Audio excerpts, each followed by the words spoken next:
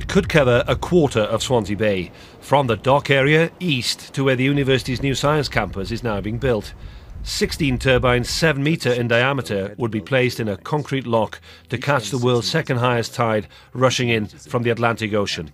If the scheme is approved, power could be produced for up to 16 hours a day. The first lagoon needs a kickstart, but really this is about launching an industry, and the lagoons that will come up the Severn and into Liverpool Bay after this first lagoon, their price will be cheaper than nuclear power and will last for 120 years. So the money's there to build the lagoon. Our last remaining challenge is we do need to achieve the correct subsidy level from the British government.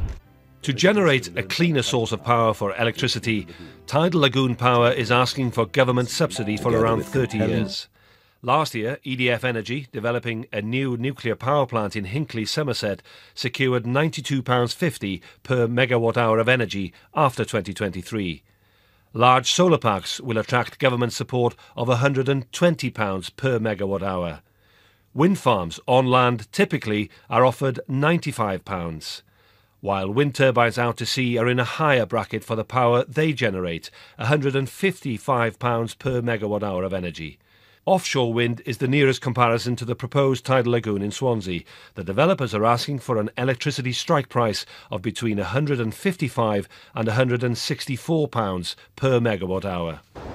But some claim this scheme will produce energy which will be far more expensive. The Swansea Bay tidal lagoon is fine for Swansea Bay, but it's 1,500 football pitches in size. You'd need 50 of them to generate a fraction of the power of the Severn barrage. Swansea and Neath Port Talbot councils have 3 months to offer an opinion on the plans. The Planning Inspectorate will look at this proposal for up to a year. The final decision will rest with Ed Davey, the Energy Minister in Westminster.